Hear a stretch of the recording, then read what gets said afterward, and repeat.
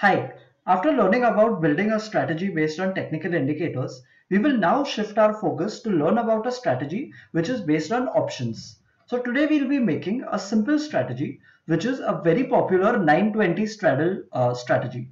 So let's get right to it. In order to create a strategy, directly come to strategies and click on create.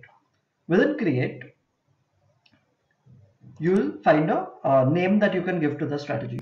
So let's name it as 920 and you can give it various tags and you can add a description to it. So let me add it as my 920 strategy, and you can use this to add notes for your strategy, and you can keep points that you need to remember in the description here.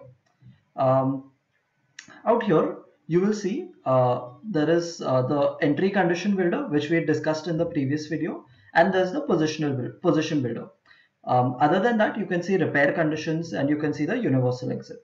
So in this video we'll be showing you how to add the entry conditions.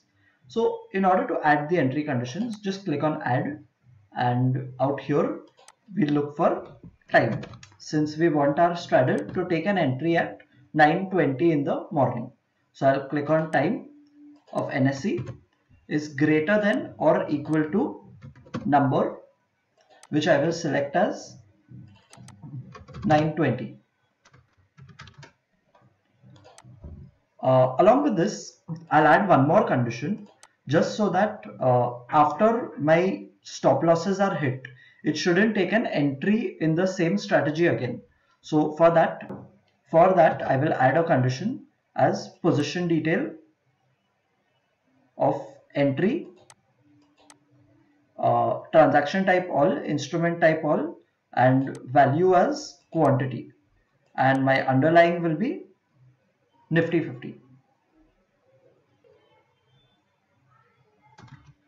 After selecting Nifty 50, I'll click on OK. I'll select position detail is equal to number as 0. This condition that you see out here will basically allow the entry condition in the strategy to be executed only one time. And now I'll click on submit and I'll close this. After that, I'll add the position builder. Since I want to take a straddle at 9:20, I will select my exchange as NFO. I'll select the instrument as call. Underlying will be Nifty, and I'll select my product as normal and strike as ATM. I would want to opt for a weekly expiry, and my quantity will be one lot, and I want to sell these options, and I'll click on add. After that, I can change this type to put. Since I want to add one more instrument, I'll select my underlying as Nifty, and I will select the strike again as ATM. My expiry will be current week and the quantity will be one lot, and I'll click on add, and I will close this position below. So you must have noticed that unlike our previous strategy build, we did not select anything in the set in the selection of the lists. We did not do this because we are looking at only one instrument in this strategy.